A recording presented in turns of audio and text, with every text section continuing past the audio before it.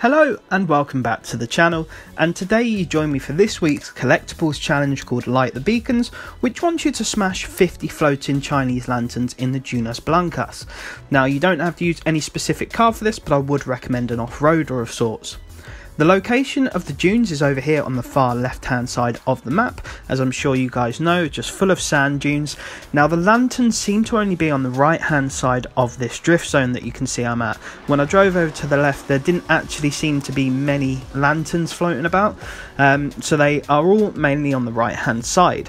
Now there is quite a lot of them to smash. You don't have to worry about only smashing 5 and then sort of hopping into a race to reset them. There's quite a lot, and the other good thing about this challenge is it keeps track of the amount of lanterns that you have actually smashed, which is really good.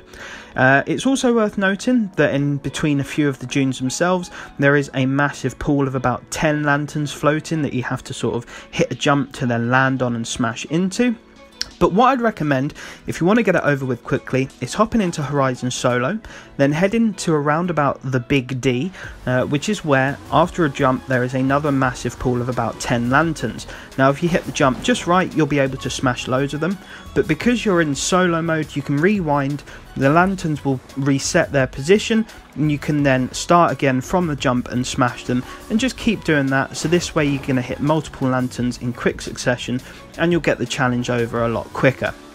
So all in all, it's actually quite an easy challenge. It took me about 5 minutes to do, mainly just by driving around and smashing as many as I could, and then the last one you saw there, I rewound in solo and smashed a handful of them. But really quick, really easy challenge. Now if you're struggling with anything, then please do let me know down below in the comments, and I will try my very best to help you out. Hopefully it did help, and if it did, I would very much appreciate if you could drop a like and hit that subscribe button.